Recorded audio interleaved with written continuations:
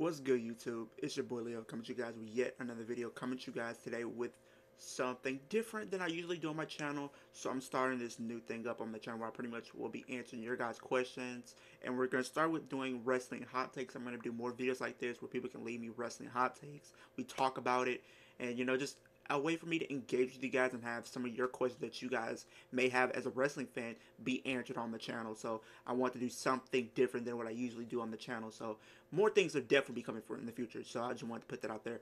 But I have put up on my community tab that I'm going to be doing a wrestling hot takes video, and some of these individuals pretty much left some great questions that I'm going to be trying to get to each and every one of them if I'm able to. But if I'm not able to get to the majority of them, then I'll do the majority of them that I can here, and then I'll maybe make it part two, and where I do the other questions. And if you guys still want to leave your questions, you have an opportunity to do so for part two. So we're going to get into it with the first question from Jadis Young 9306. I have a question, not really a hot take. Do you think Damage Control will split up or no? And if you do, when do you think it will happen? Now, I do think they're going to split. I do think, because if you look at what happened at Crown Jewel, and they brought back Kairi Sane, and Kairi Sane's now into the fold with Io.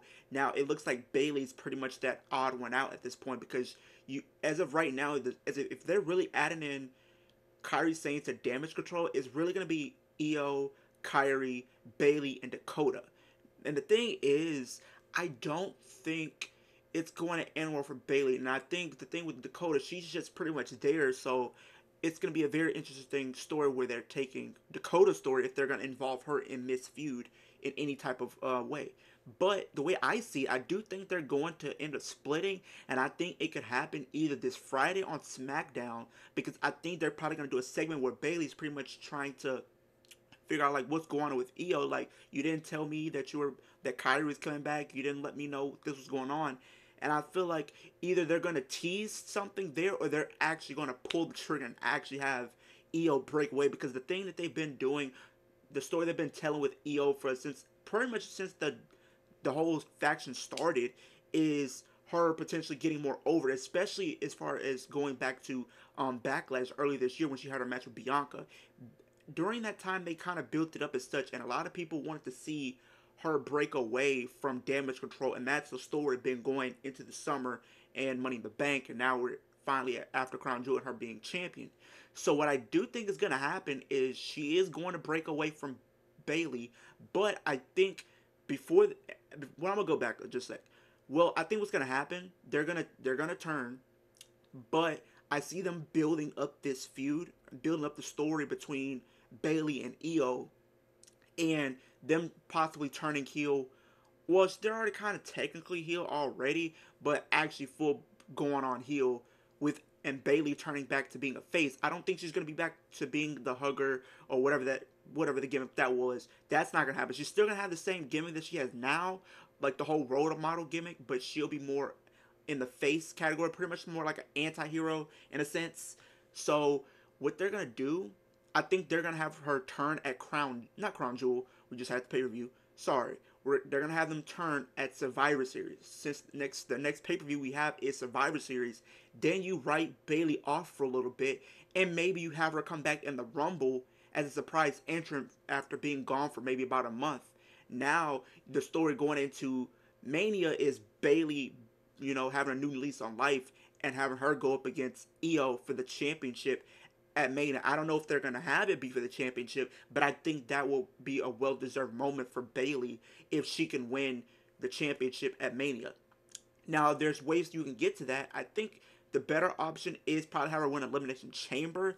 If you want to even make it even a bigger moment, you could have her win the Rumble. The only reason why I wouldn't say have her win the Rumble, because you have other talent that you can actually give that rub to, and you could still get to that by having her win the Elimination Chamber.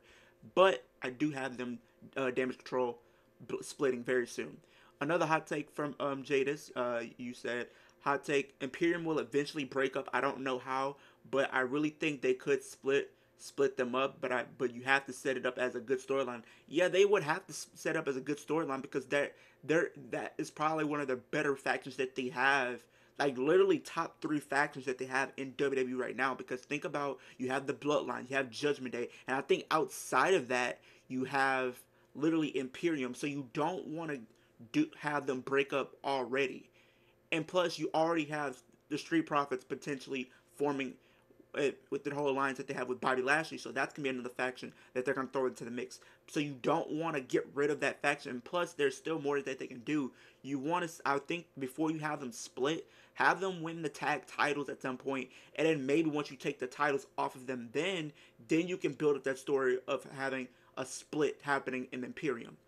Because we all know Gunther will be okay on his own technically, because he really doesn't necessarily need a mouthpiece, but it will definitely help him in the long run. So I would have him keep himself surrounded with Imperium, even though he doesn't really need them. Because if you look at his matches and when he defends the championship, he doesn't really need Imperium to retain. He wins on his own, even as a heel. So that's definitely going to be something that you can potentially tell in the future. Now, if it was a situation where, you know, he relies on Imperium a lot, similar to how Roman does with the Bloodline, then you can have a situation for a turn, but not right now. Maybe in the next 6 months to a year, maybe you can have that happen then.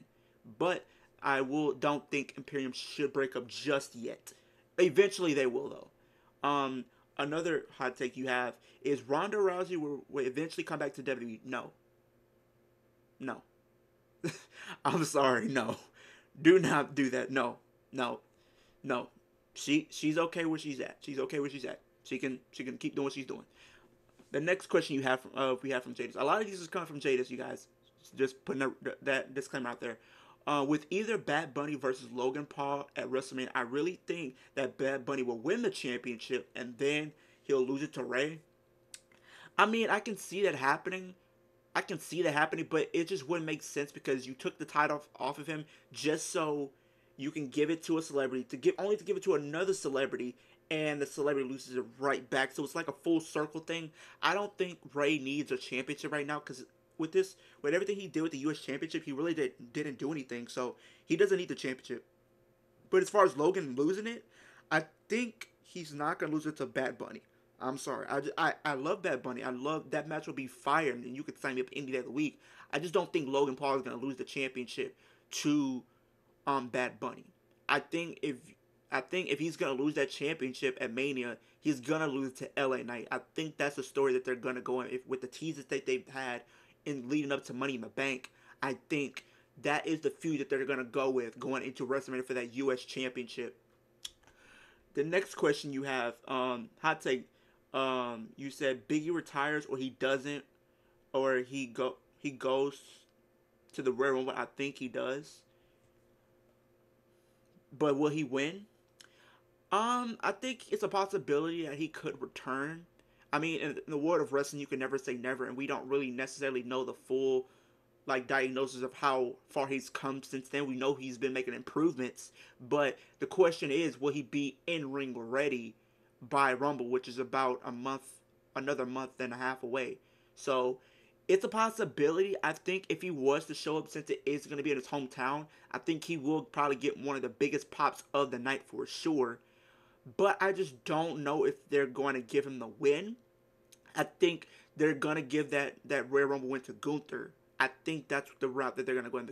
But if they were to call an audible and have Biggie win, I would love to see that. Having Biggie face Seth Rollins, because that is a feud that goes back to NXT. If you remember, Seth Rollins was the inaugural NXT champion. He lost it to Big E, so I think that would be a cool moment to see that actually be able to play on TV once again. So it's always a possibility. I just don't know if they're going to do it. We will have to see, but I wouldn't be mad at that. I wouldn't be mad at it. The next hot take you have: Drew will dethrone Gunther either at Mania or one of the PLEs. Well, if Gunther is dropping that title, he's either gonna drop it at Survivor Series at the earliest, which I don't think he's gonna do because he's facing the Miz, and I just don't think that they should have Miz win. But if they haven't beat anybody, or if anybody take the title off him, it's gonna be Chad Gable, and I think they're gonna have him face at the Rumble. Now, if Gunther was to drop it to Drew, will I be upset? No. I feel like they have an opportunity to do that, and I think but I feel like he's gonna end up winning that world championship. I think Drew is gonna win that world championship. I'm still gonna stick by that. Um, yeah, I just feel like Drew is probably not gonna win that Intercontinental Championship. I think the two that make sense to take the title off Gunther right now is either have Chad Gable win, or you have literally Sheamus. You have Sheamus take the title from him, because I think that story needs a conclusive end, and the story of Sheamus trying to win the championship that he's never won. I think people will finally get behind him. The match that he had with Gunther going back to Clash at the Castle, that match was one of the best matches of the night. So I would love to see him drop that title, but I think if he's gonna drop that title, it's either gonna happen either at Survivor Series, Rumble, or Mania, because he's not gonna be at Elimination Chamber because of the travel issues that he has. So he won't be able to go out of the country for about 6 months. So he won't be at Elimination Chamber. So I can't put. So he either is gonna lose it to at one of those pay-per-views. So, but I do think he will drop that title eventually. Eventually, the next hot take you have is Roman will not lose at Mania. I'm just kidding. I could it might you mean never say never, but I just feel like if he were to win at Mania, the crowd would be so pissed. Like, the crowd was already pissed at WrestleMania 39 that Cody didn't win. So you already kind of shot yourself in the foot, because they're now running out of potential threats for his championship or challengers. Because if you have him hold it after Mania, he's gonna take another sabbatical where he's not gonna be there for a while, unless it's the lead up to SummerSlam. So he's not going to really have anybody by then, because you pretty much fed him everybody that's worth him competing. Everybody else that he hasn't faced haven't been built up to be even somewhat type of threat to him or his championship reign. So right now, the only people that he has an opportunity to face is AJ. You have him face who else he has? Bobby Lashley, and that's pretty, and maybe Sheamus, and that's pretty much it, because everybody else hasn't been built up enough to go up against him, and that's the whole point. Like, you wanna, and Cody, he has the biggest chance of doing. You have Drew that's already waiting in the wings. Seth Rollins, you have people that he's faced before, and Jay. You've had people he's faced before, so you don't want to do too much of repetition here. So he would have to. I think he's gonna lose that championship at Mania. I think he will. Hot take: Rhea loses the championship before the year ends. Um, I can see it happening, but at the same time, knowing WWE, I think they would have her hold that championship until Mania. Honestly, I think she's gonna hold that championship and she's gonna lose it at Mania. She's gonna lose it at Mania. Hot take: Creed brothers will become champion before the end of the year. I could see it. I could see them becoming tag teams by the end of the year. I mean, they have Judgment Day winning, so I mean, at some point they probably put the titles on them. But I think first, before they put the titles on the Creeds, they're gonna put it on DIY first, and then have a big match between DIY and then the Creeds, maybe going into SummerSlam probably. Next hot take you have is Edge in the future will come back to WWE. I don't know. Uh, I don't know. I feel like he's the type of guy that I feel like he didn't burn any bridges with the WWE. So it's always that possibility that he could come back. But I think he's doing okay in AEW. I think he's doing serviceable in AEW. So and everything like that. So I mean, I can see him still being inducted to the Hall of Fame. And plus, he's been inducted already. So they might have him come back again to be a Hall of Famer again. We'll see. The next hot take you have: Sasha Banks will come back to WWE. I can honestly see her coming back to WWE probably in the Rumble match itself. I think either by the end of 2024, she's probably gonna be in the WWE.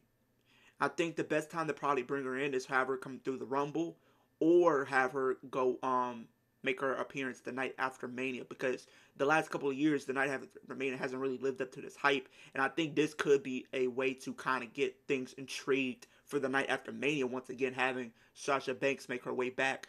And just think of the matches that she could have in WWE, like that she didn't have the first time around. Like her versus Jay Cargill is going to be fire. That match is going to be phenomenal. Like there's so many matches that I would love to see with Sasha Banks now that she is, and if she does make the return to WWE. The next hot take you have is Alpha Academy will eventually break up. They'll split up color separate ways. You mean? I guess you mean like they're splitting. I mean, I could. See, I don't know if they're splitting in a sense. I could see a situation where they stay together, but maybe go after different goals while still being in the faction. The next hot take you have, um, you says Lara will be the one to beat Rhea Ripley, and she gets called up for WWE, and she will be the one and only to beat her and get called up to the main roster. I can see her getting called up to the main roster, but I just don't think she's gonna beat Rhea Ripley. I think that will be a crazy moment because that will be a statement, and get people behind her for sure. But I think you want to slowly build up to that, and she's already NXT Women's Champion right now, and I think they're gonna give her a lengthy reign because I think for her, she is somebody that they do see being like a future big star for the company. So I think you have her go through the developmental for probably another 6 months or so, have her with that championship. And then maybe around SummerSlam, you bring her in. SummerSlam is probably when you could bring Lyra Valkyrie in it. Um, Not really a hot take, but a heartache. We get a triple threat for the Intercontinental Championship at Mania. We get Brock, Gunther, and LA Knight. I ain't gonna lie to you. That's a nice triple threat. I ain't gonna lie, but I'd rather see Brock Lesnar versus Gunther 1-on-1. I'd rather see them face 1-on-1 because that is gonna be an all-out car wreck. LA Knight being an addition, I would love to see because how over he is. But I think he's gonna win that U.S. Championship, like I said early in the video.